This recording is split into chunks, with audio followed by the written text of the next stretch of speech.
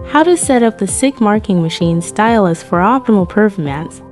Before initiating the marking process, it is crucial to adjust the stylus distance on the SIC Marking .peen machine to achieve the desired .peen quality. To do this, simply turn the locking clamp to the left. Adjust the stylus distance by turning it either to the right or left. Once it's set as desired, lock it back in place by turning the locking clamp to the right.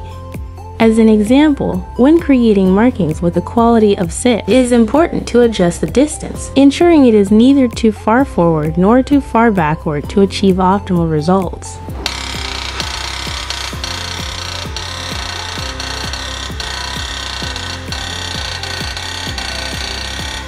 This adjustment will result in optimal marking outcomes. Now, let's see what happens when the stylus is set to far forward.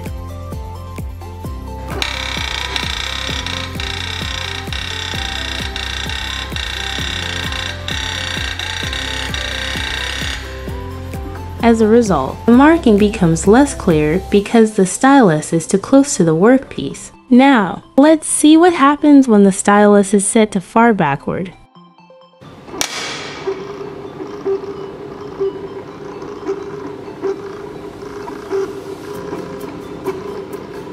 In this case, the stylus fails to produce any markings because it cannot make contact with the workpiece.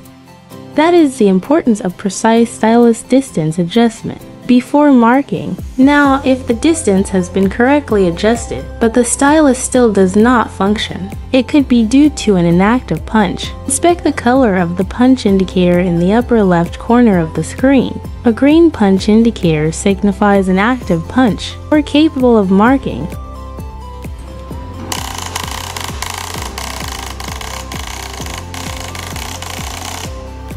While a red indicator indicates an inactive punch, or used for simulation.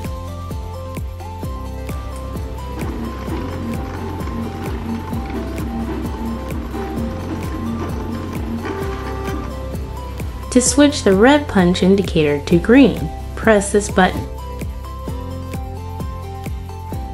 Conversely, to switch the green punch indicator to red, press this button.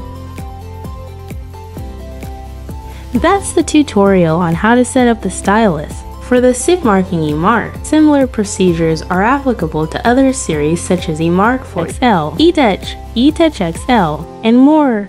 Don't forget to like and subscribe for additional tutorials.